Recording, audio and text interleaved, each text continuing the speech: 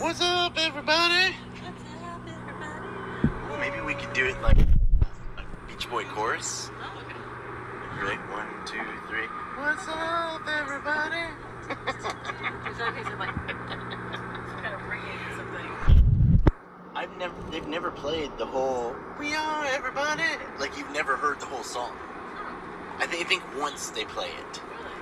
Really? And but all we have to go off is that 3-second line. Once again, it's from Lost. Yeah. Charlie's band.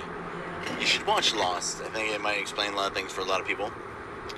Speaking of Lost, so today's episode is brought to you by the letter J. J as in Jocko, Joe Rogan, and Jonah Hill. And I'll start with Jocko. Okay, Go.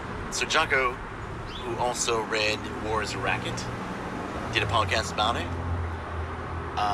While at least he did a podcast about it, I believe he's still towing the party line, drinking the Kool-Aid, and defending this fucked up fucking democracy that's supposed to be a republic that he's defending.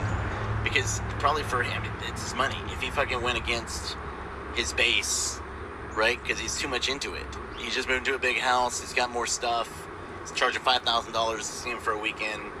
He's lost his credibility. He's sold himself out because anybody who could or would read with a box and a fox with some locks, War's Racket, he doesn't lie. He doesn't extrapolate. He doesn't fucking make up shit. He is telling you the truth. War is a racket. These fuckers are making money off our deaths, and that's it. And so I was disappointed in Jocko for, he's a little angry. He's like defending the fucking bullshit. I'm just surprised at why say anything about it at all. Like, if he was in such disagreement, what was the point of him even saying anything about it? It just feels strange. Because he has to defend the bullshit. But it's not like this just came out. It's just so new publishing. It's been around. It's so out of anyone's purview. It's just strange. The timing is strange. It's strange. Well, no, because he admits, he's like, this book is exactly what's going on right now. Look at Afghanistan. War is a racket. They did nothing except make money and kill people. That's it. Okay. He's in agreement in that, but then he backs off and he's like, well, it's blah blah blah. But no, like, he's fucking wrong. And basmati is a rice, motherfucker. And but so the selling out, the being owned, then takes me to Joe Rogan, and I love Joe Rogan, and he does a lot of good things, says a lot of good things, but he too is part of that system. And it's corrupt, and it's got you, so he can't just come out and say everything. Poor Dave Chappelle. Got people walking out on fucking Netflix for nothing. He didn't say anything that would hurt anybody. People are so ridiculous. Like, that is the most ridiculous thing. Like, you are that sensitive. Your skin is that thin. You're so narrow-minded. You're gonna walk off your job because you don't like the way something sounded? You're as bad as the fucking Christian white right wing Difference. people who are racist against you or sexist against you because you like men or you like women. You're as fucking wrong as the Pilgrims. It's horrific. It makes my brain itch. Because just because you were molested doesn't mean you molest people. Just because people fucking treat you like shit doesn't mean you treat other people like shit. Just mind your own business, do your work, be a good person, and go about your day. Ugh. NPR claimed that Dave Chappelle is using his white entitlement. Dave Chappelle's black. You can't have white privilege. There's no white privilege. Dumb motherfuckers. So, what does that even mean? It means that we don't understand definitions. What is. Now, we'll just start saying this, and now this is gonna catch on, and this is, all the sheep will start saying it, even though you can't say that, it doesn't work. Dave Chappelle just needs to go away enjoy the rest of his life, retire, Laughing his ass off. and don't worry about none of these motherfuckers, Dave. They're a bunch of cocksuckers, and not the good kind of cocksucker either. So Rogan had Mike Baker on, and Mike Baker used to be in the CIA. I believe that the things that he says are either cleared by them or they tell him what to say, or what, but you can tell when he's telling the truth and when he's lying. I don't like that. Just don't say something. If you can't say it, then don't say it. But don't fucking lie, Mike Baker. And Rogan, don't let him get away with it. And why can't we find all your podcasts?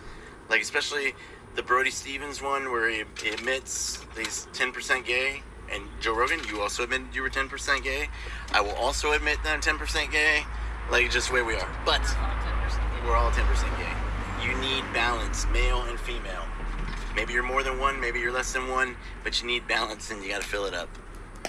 So, Joe Rogan, please. Fix the videos. Fix the videos. We need more Joe Rogan in our life. Alright, now on to Jonah Hill. Alright, so surfers are mad that Jonah Hill is surfing. I don't know why. They said Jonah Hill ruined surfing. I don't know. I think surfing ruins surfing. I think commercialism ruins surfing. I think Kelly Slater ruins surfing all the time. Yes, COVID. Oh, yeah, Kelly Slater first. Fuck Kelly Slater. Yes, So- screw that guy. So what happened is in LA or California, COVID hit and people couldn't go anywhere and they couldn't do anything. And so then they all went and got surfboards and they all showed up at the beach. And really they need to go take some classes, or maybe we need to put some rules out there of how to surf or etiquette or something. The only good thing is that they are having fun, and the best surfer in the world is the one having the most fun. So I won't knock him that, and that's Jonah Hill. He's lost weight. He still looks horrible. I don't know about that beard and those glasses, and so if you want to say that he's ruined the look of surfing, then yes, Jonah Hill is fucking fucked. But he has every right to be out there surfing, catching waves, doing whatever, being a free person. One, he's white. Two, he's male. And three, he lives in America. So he can do whatever he wants as long as he's not raping anybody or hurting anybody. Like his friend James Franco. We're good with Jonah Hill. It's the same thing as the people walking off Netflix. Just let the guy find his way to surfing. Leave him alone about it. Just let the dude do his thing. It's his process. He's a horrible surfer, but who isn't? I've been surfing 33 years, and I figure I just started figuring out actually how to surf. So And yeah, just I don't understand it's the constant need to bring someone down. because if I push you down, I push myself up. Yep. Yeah. It's just a disease. It's a disease in this country.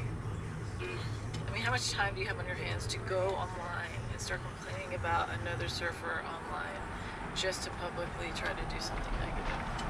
What kind of loser are you? You're the worst. Worse. You're the Delta variant of life.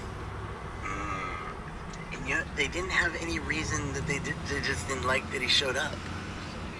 Yeah. I don't know. Fucking people. People suck. I mean, Which, and those are not true surfers. no. Because a true surfer would never do that. Nope.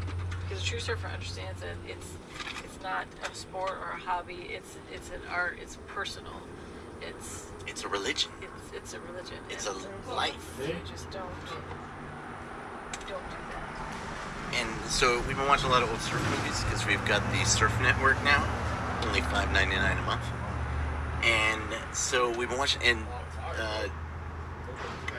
Mr. Brown, I can't think of his first name at the moment, Dana Brown, who made The Endless Summer, we're watching Holidays, and he's in Australia, and everybody's just like sharing waves. Like, it's about sharing the waves and having fun. And yeah, it's nice to have a wave all to yourself. You know, if it's a critical wave, then yeah, you probably want to be on it by yourself. But if it's just a nice rolling, low, slow wave, and why not share with all your buddies and have a good time? And smile. They're all smiling. Yes. Everyone's smiling in those eras. Right. They're just smiling or laughing, or they're having childish fun. Yeah. They're being goofy. Yeah. You know, I don't see anyone smile out in the water. I see people scowl and give dirty looks. Yeah. Even after you say, hey, how's it going? Mm-hmm. And then someone just looks at you like you told them they were, I don't know what. It's strange to me. Verily. I did learn about that guy's toenail at the wedge, though, so that was funny. You never know what you're going to learn about. But most of the time, it's scowling. No scowling. Life is too short to have a bitch face. And then you have to be worried because somebody could come and hit your back while you're making that face, and then your face will be perpetually stuck in a bitch face. And we don't need that any more bitch faces than we got. There are too many. I was thinking about giving rides to people at the bus stop.